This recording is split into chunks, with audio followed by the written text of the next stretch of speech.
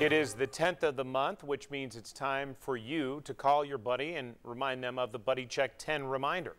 Call up your buddy, tell them to do a breast self-exam, and do one yourself. You can find more resources and stories of hope right now at WBIR.com under the Features tab. And tonight, 10 News reporter Katie Inman explains how Lady Vols Basketball helped a sports writer cope with her breast cancer diagnosis.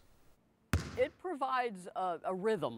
Writing is a rhythm and a cadence. You have to get the words to flow in the right direction. Basketball, very much the same. It's a rhythm and a cadence to the game. Maria Cornelius is a sports writer who's covered Lady Vols Basketball since 1998. She fell in love with the game and can still hear the voice of Pat Summit in TBA. She's coaching.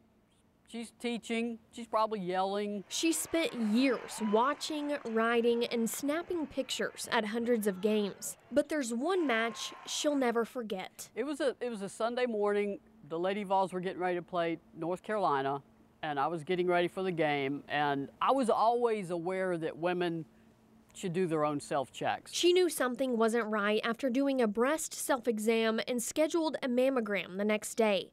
2 weeks later, her worst fears were confirmed.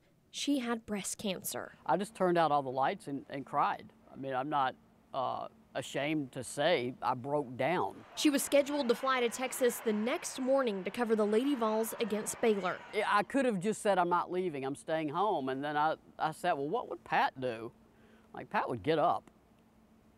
Pat would tell you to get up and fight. So I got up, packed my bags, and flew to Texas the next morning. The rhythms of basketball and the support from the team kept her going. It's a reminder that you're not alone. She had a double mastectomy and has been cancer-free for 7 years.